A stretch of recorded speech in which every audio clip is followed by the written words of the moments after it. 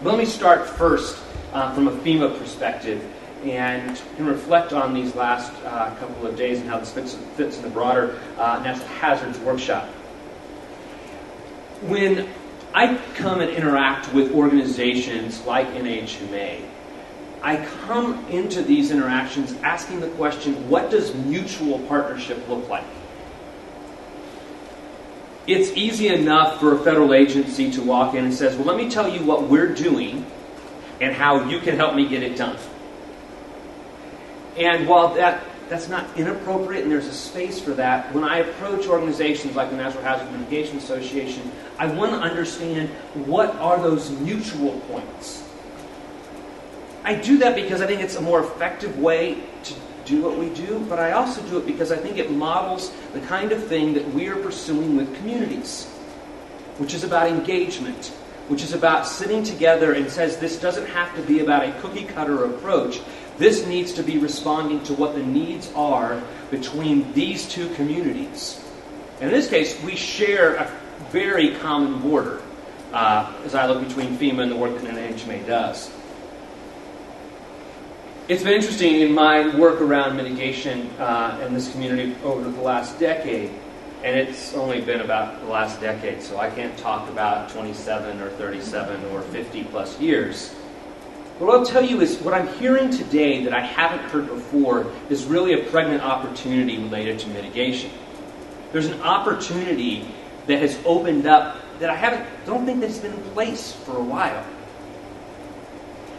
And that played out in some of the conversations today. We talked quite a bit about mitigation planning. And what encouraged me about those conversations is that it was not about mitigation planning for the sake of mitigation planning. It was about actually changing something for the people who live in those communities. See, I'm far less concerned about plans and processes. I am concerned about people. That is what builds communities. And that's what we together are all focused on. Now, I guess I'm a bureaucrat. I'll take that as the compliment that was intended to do. I push to make sure that we get the processes to work, yes. But to the end of what we need to do from the people side. And so, we're rehabbing the mitigation plan review process. I use the word rehab intentionally. The bone structure is solid. We've got a good piece of things here. Yet how it operates needs to find some new ways to be more pliable, more agile, and more effective as we move forward. And so I particularly appreciate the conversations that took place on that and the work that this organization is doing with us, even this next week as we sit with stakeholders and look at what does it mean to actually get our mitigation plan process to have the greatest impact. Ultimately, where I want to see that go is get beyond white binders that somehow comply with Section 322 of the Stafford Act, although that is part of my job, and get it to the point that we actually see comprehensive and general land use plans reflect this in a way that reflects this is what the community wants to do, that the hazards have been dealt with, they have been informed of the process, and it's changing the way they're doing things. Another dimension that we talked about downstairs in terms of the disaster-resilient communities. This is a piece that really hits the fire in my belly. This is the thing where we actually make a difference and change the pieces. And so we had this happy coincidence as we were talking a bit today about risk map and some of the things that we're pursuing. And the kinds of things that Shirley was talking about are the exact things that we are trying to pursue in a systemic way through risk map.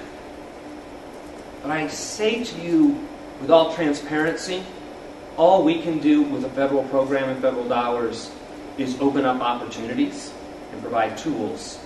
Ultimately, it has to be about the community. So it's a federal program in a resource-constrained environment. I'm required to measure our progress. Some people go, must you? And I said, yes, we must.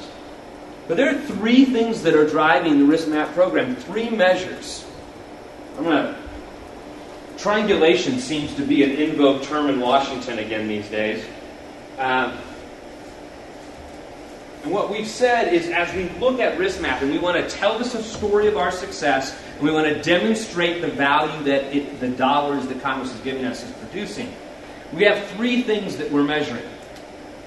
One of them is the population that we initiate risk map projects with. So that initiation component. A second component, and this is where large sums of money get spent, has to do with data credibility.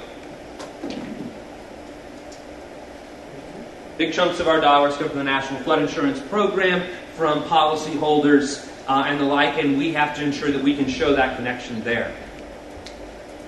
But the end game, the thing that we are working at figuring out the right way to measure, and this is how I'm going to actually be able to describe our success, is action. Have we seen a reduction in the risk? Put whatever word you want to on it. Is it action? Is it risk reduction? Is it disaster resilience? Whatever one of those terms you want to put on it. This has to be decisions that are made in communities. This is way outside the sphere of control of FEMA. But it is in our sphere of influence. And it's the thing that we're committed to.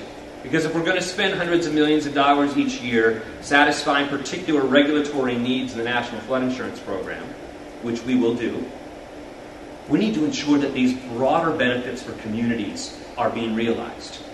And so we're triangulating. We are going to be able to measure the population we engage. And we're going to be able to tell you stream reaches and whether or not those data are satisfying the standards.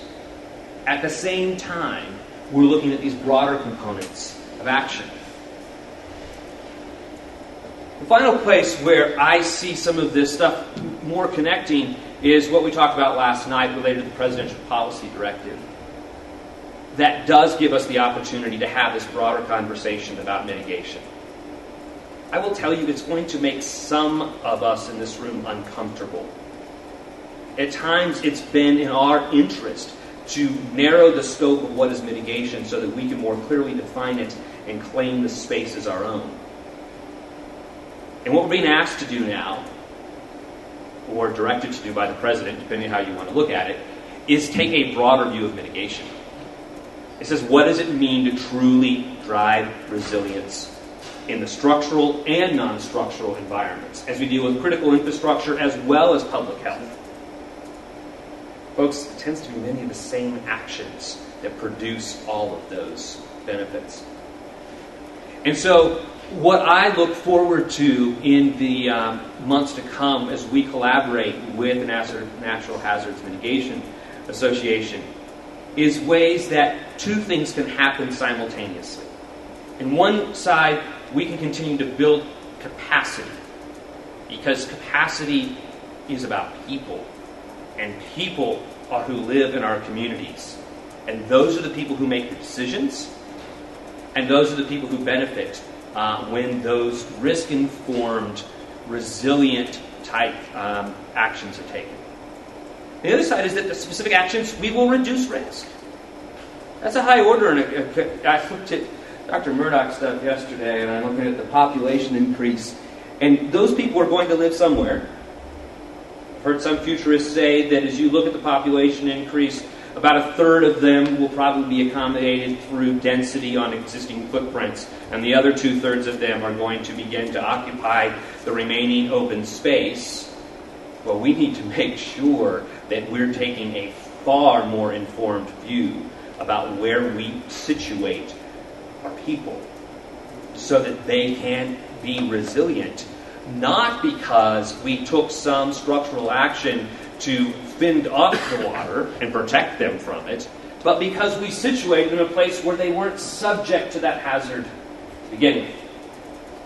And so that's the piece that where I come sit from on my side, I get excited about. And the last day and a half have been in the top 5 days of my year because of the types of conversations I've been able to have with people in this room who are so committed to those pieces. So I'm encouraged by what you guys are doing. and want to make sure that we walk together in that partnership.